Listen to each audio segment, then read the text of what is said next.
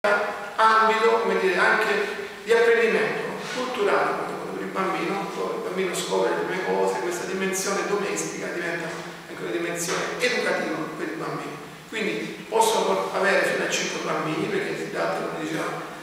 prima Antonella, di un gruppo molto ristretto, quindi facilita anche l'inserimento dei bimbi. È una dimensione davvero complementare rispetto all'asilo, c'è proprio un'altra dimensione. È caratterizzata anche da una eterogeneità dei bambini, perché possono essere da 0 a 3 anni, e fino al massimo di 5 bambini, perché giustamente il servizio deve garantire una certa affidabilità, anche se sono più di 5 bambini non si riescono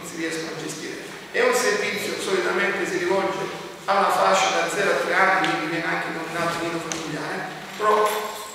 neanche nelle altre regioni dove è disciplinata si possono avere i bambini anche fino a 13 anni, quindi non è detto, soprattutto nei periodi estivi, le persone affidano tranquillamente anche i minori, gli adolescenti, tra virgolette,